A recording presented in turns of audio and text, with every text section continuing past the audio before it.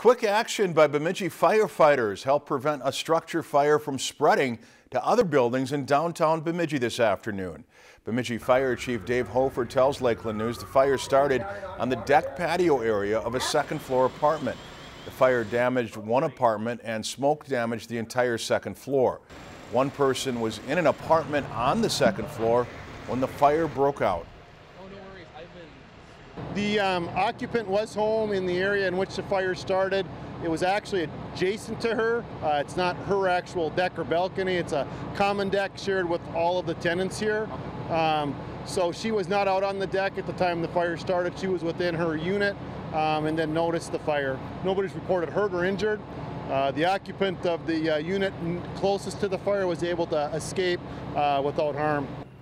4 fire engines and 25 firefighters were on hand to prevent the fire from spreading to adjacent properties in downtown Bemidji. The commercial properties on the first floor level did not experience any fire damage, but they did have water damage. Hofer says the fire appears to be accidental in nature. If you enjoyed this segment of Lakeland News, please consider making a tax-deductible contribution to Lakeland PBS.